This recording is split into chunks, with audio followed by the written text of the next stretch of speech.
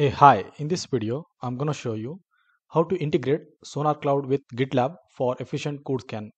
Here we're going to see how we can configure the GitLab repositories so that they as the code in the GitLab repository gets updated or being developed, you need to have a certain solution in the GitLab which will automatically scan the code sanity and help us to achieve the required efficient code scanning, right? So here I'm going to use SonarCloud, how to integrate the SonarCloud with GitLab for efficient code scan. Okay, so that's what the aim here.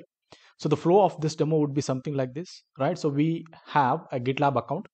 On that GitLab account, we're going to create a repository which is dedicatedly for this session purpose, and then we're going to see how to configure on the SonarCloud side as well, like how to create an organization required for the GitLab, and from there how to configure the GitLab group as well, and then the repositories underneath that group could be automatically identified. So okay, so all those configurations we're going to see on the SonarCloud side, and then finally how to integrate between these two with using the the GitLab action files. Yeah.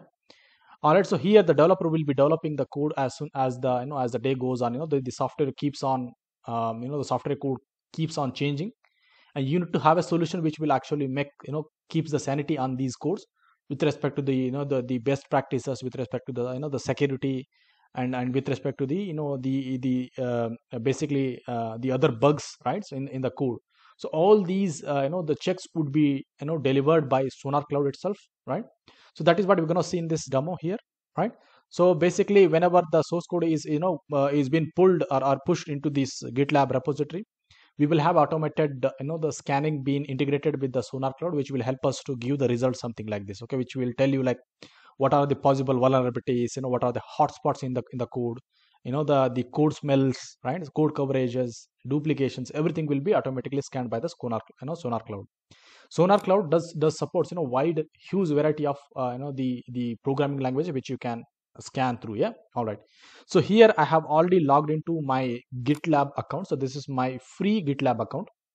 So in that one I have created a repository. So if I go to the my gitlab.com page, currently I have these many repositories. So in that one I just now created a repository called gitlab-sonarcloud. Yeah, so this GitLab repository I have dedicatedly created for this demo purpose, right? So in that one I have created the .gitlab-ci.yaml file, and then I have created an example Python code folder where I kept one example Python file, so that we can show you that it does scan out of that. Yeah, and then we have a Sonar project properties configuration file, right? And then the readme.md file. Yeah. All right, so this is what I have did on the GitLab side for the first time. Yeah. Okay, so now we will so with this what we do is we're going to jump to the to the SonarCloud side, and we're going to see how we can integrate this this particular GitLab source code, particular GitLab repository in the SonarCloud, and from there we can do a required the code scan. Yeah. So to do that, what you have to do is you have to go to a site called sonarcloud.io, and then once so for example like this. Okay, let me just hit enter.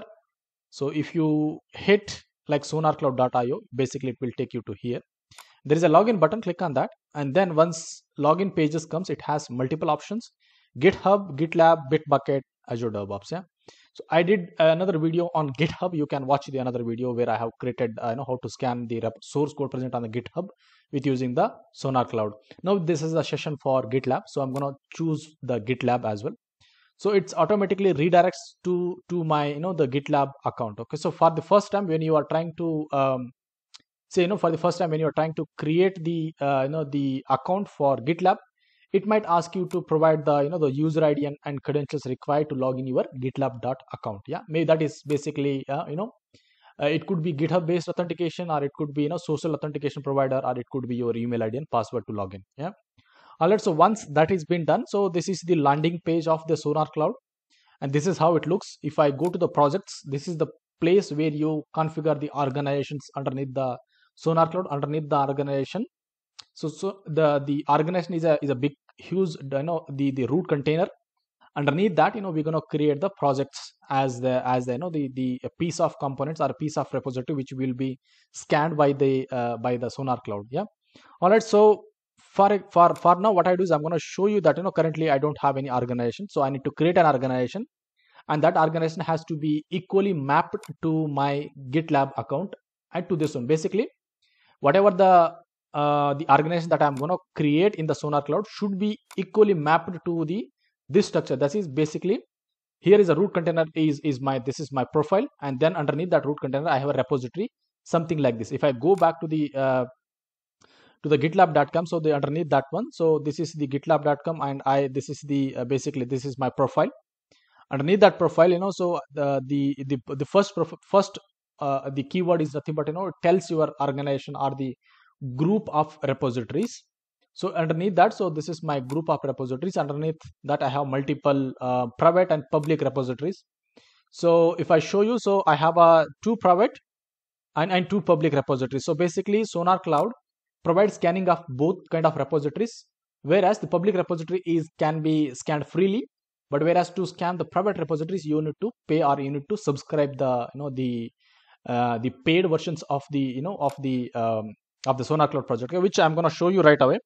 So what we're going to do is I'm going to show you right now, so we are here, right? So what we need to do, the configuration that I'm going to show you, click on analyze new project, and then click on the import new organizations, and then say import from my personal import my personal GitLab group. Okay, so when you click on this one, which means that you are telling, hey, import my personal GitLab group repositories, like that it means. Yeah, so here it will be asking you to give a personal access token. Okay, to create a personal access token from the GitLab, you need to do something like this. Okay, so to create a personal access token, that is PAT token, you need to go to your profile. So here, this is my profile. I'm going to go to that profile, and then from there, so you're going to go to the so here you're going to go to the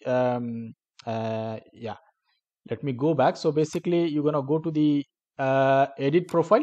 From the profile, go to the edit profile. Okay, not like that. So let me reiterate again. So for example, say if I go back, so this is your base. Okay, so from here you can again click here, and there is a edit profile. You can click on that edit profile, and automatically, if you see in the left hand side, there is an option called access token. So click on the access token. So here you can create a personal access token of GitLab, right? So for now I have already created a personal access token, something like this. To create a personal access token, what you can do is you can add the name, say like test, and then expiry date could be chosen. And here for the SonarCloud purpose, we have to select the scope should be API. Yeah, and then click on a grant personal access token. Just click on this one, so it will show you that this is your personal access token is been created. Okay, and then what you have to do is you have to copy this and take it in a form of a notepad++. So I'm going to just copy here in the notepad++. Yeah, all right. So these are my two PAT the personal access token. Yeah, that is PAT token generally. Yeah, that is generally called as a PAT. Right now I have a two PAT token. I'm going to delete the other one.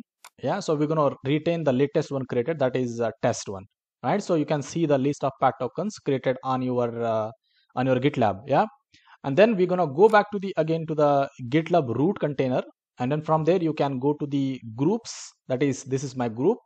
Underneath that group, we are interested on GitLab-SonarCloud project. Okay, so underneath that also I have showed you that these are all the files and folder. We're going to see what we need to keep in a GitLab.gitlab-.yaml file in a second. Okay, but before that, let's complete the configuration that we need to maintain on the SonarCloud. Yeah, so we have chosen import my personal GitLab group, right?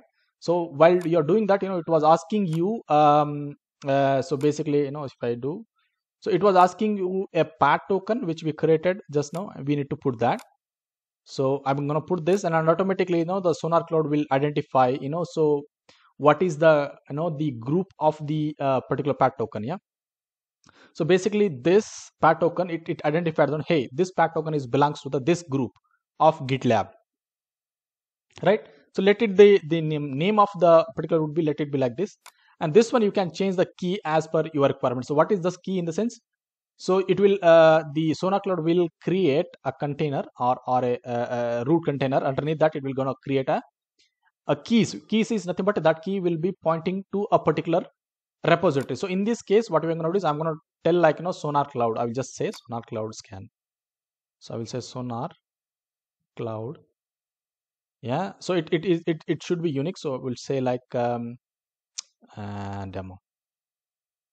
Okay, so it does not take the syntax. So I'm just gonna give the basically a Sonar Cloud. Let me say like cloud my channel name. Yeah, that is a Cloud Quick Labs.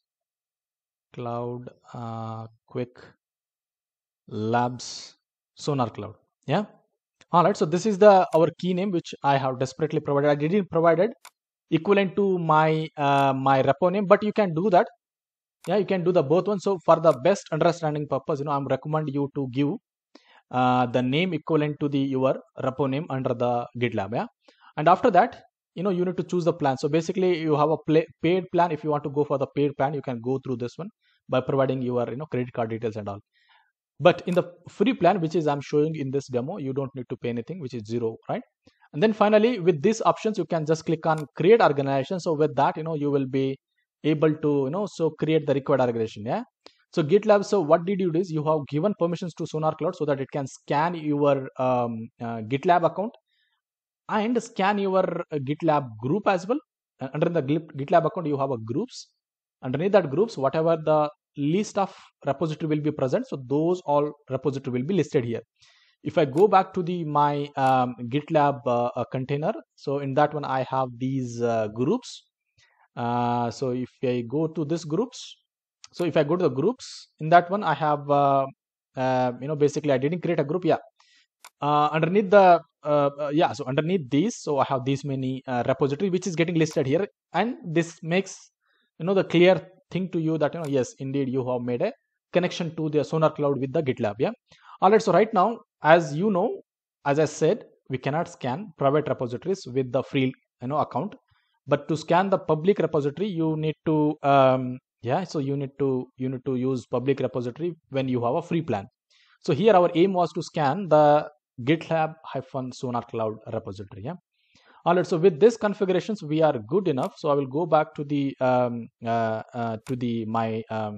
my account. Let me refresh it. We should see our organization getting populated here.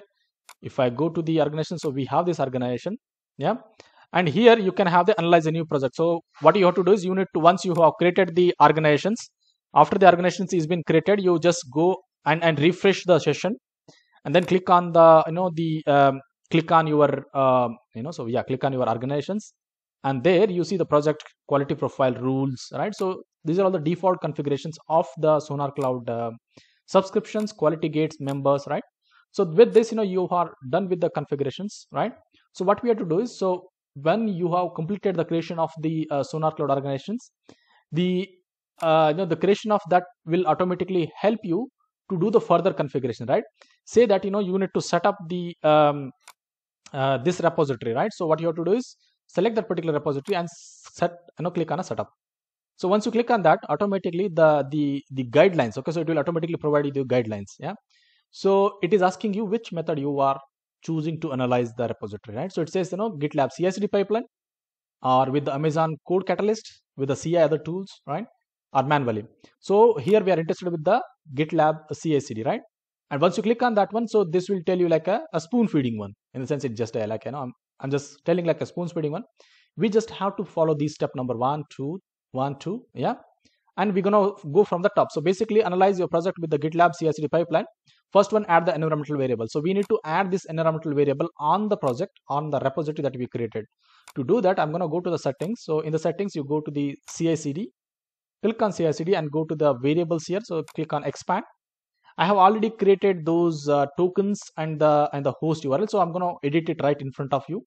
Click on host URL. So if you see here, there is like a define the SonarCloud host URL. So I'm going to copy this URL, right, and then paste it here.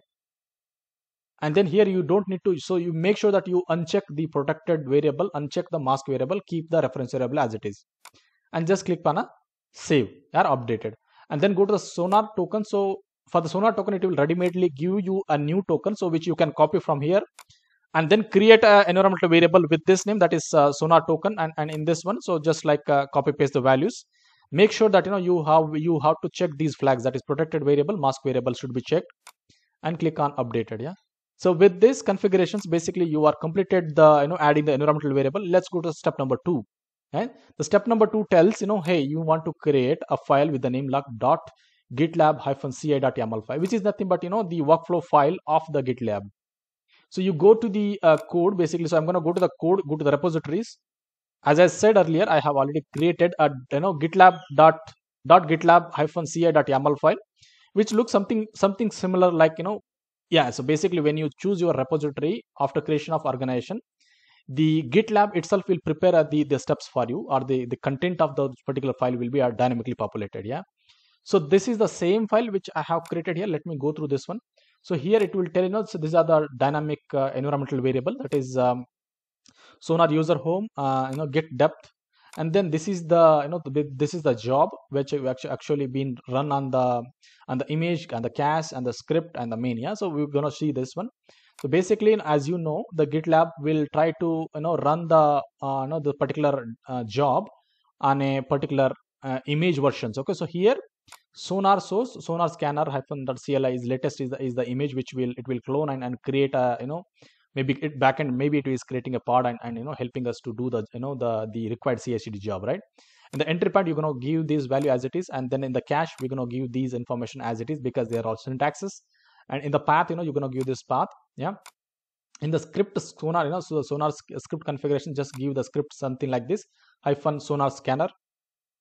And in the main, okay, so in the only, you need to choose the the merge request, and in the branch you're gonna choose a branch which you have here. So right now I have only one branch, main branch, but you can append the the branch number or branch name as you have. Yeah, I will go back to my repository again, and then we're gonna see the one more configuration that we need to maintain, that is sonar-project dot properties. Okay, and even that configuration is also ready-madely available for you, which will yeah, basically that is what the SonarCloud tells us. It is telling create a configuration file in the root directory of the project and name it something like this. Yeah, so I'm going to copy this. So here in GitLab, remember that for repository that we will call it as a project, but in GitHub we will call them as a repository. That's the difference. Yeah, I'm going to copy the content of this one because we need to maintain the configuration as it is suggested here. Yeah, so I'm going to go on edit the file and just do a copy paste. Yeah, and then what I do is I'm going to save the file basically and commit the change and save the file. Yeah, so with that, we are done with the required configuration that you need to maintain to scan your code. Now one more thing which we're missing is our source code. Okay, so since this is a demo, I have created a folder called Python code. Underneath that I created some yeah, so basically this is some example Python code which will find some like just solving the quadratic equation, that is mathematical equation. Yeah, and let's see if there is some error, and I'm going to desperately create some error in here, and we're going to see whether it identifies dynamically. Okay, so with that we have set with the required configurations. Now it is job now it is time to run the jobs and explore whether it is really scanning the code as expected. Currently it is running because I have made some changes in the source code, right? And here you go, it has scanned the job as expected. If I go from the top, so basically it created those image, right? And it is running a command that is sonar scanner on the repository, and finally it is telling that hey, I am done with my scanning, right? Now this result could be visualized here. So if I go back to my projects, and here you go, so this one so it has scanned just a while ago. That is, if you see my time, that is 4:15 p.m. and here is a 4:16. In the sense, just a minute ago it has scanned, and the result of that complete source code scan could be visualized here. You can visualize in depth, so give it some time. So basically it will populate nice historical data as well. So for now we are good with the summary of the scan. So basically its summary tell that there is no other basically it tell that everything is good on the source code.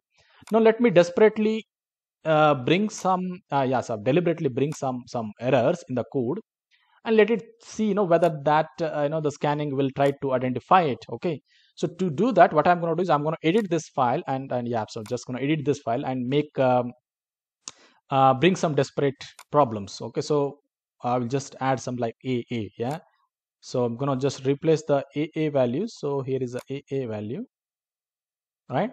And then goes yeah, so here is the A value as well. So I'm going to just replace with that. So basically the Python code standard, it tells that do not use underscore at the variables. Here we are declaring variable equal to 1, something like that. Yeah, and let's see if that being caught in the code scan. Yeah. So what I did is I merged the code to the main branch, and that should trigger a build. That build, it should initiate the scanning of the code.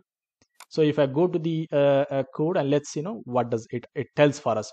It's just a couple of minutes, and then we are done with the the required job. Okay, so this is how we actually enable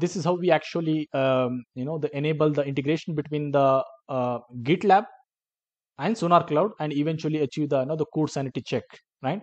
So code sanity check, it does has multiple the towers underneath that is bugs, vulnerability, hotspots, code smells, code coverages, duplications. Okay, these are like a standard checks that you will do on the code level. Okay, so let's say that so basically this is automated in the sense it's completely end-to-end automated, right? So think about if you are doing it manually, it's okay, how much time it will gonna take. Okay, that is what the automation, the strength is. Let's wait for this job to get complete, and we're going to see whether it has introduced some bugs in the some checks in the code. Okay, so if I go here and refresh it, let's see what does the latest summary says. Looks like it has not identified basically, yeah. But under the hood, so under the hood, what I mean to say is, looks like it is still catching. Yeah. And if I refresh it, let's see whether that falls under the category of looks like whatever the change we made, it is not an error. Yeah. So to go more in depth, you can also explore, so like go to the main branch, and then you can go to the issues. Sorry, go to the codes. Basically, you can go to the codes, and you go to the Python codes and go to the Python file. So basically, it has not identified any issues. Yeah.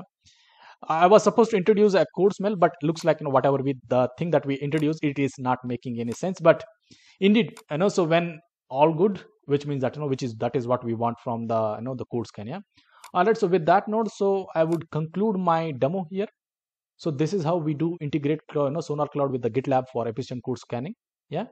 So finally, with concluding, finally a kind request. Please do subscribe my channel. That would really encourage me a lot. So with that note, thank you, thanks a lot, and see you in the next video.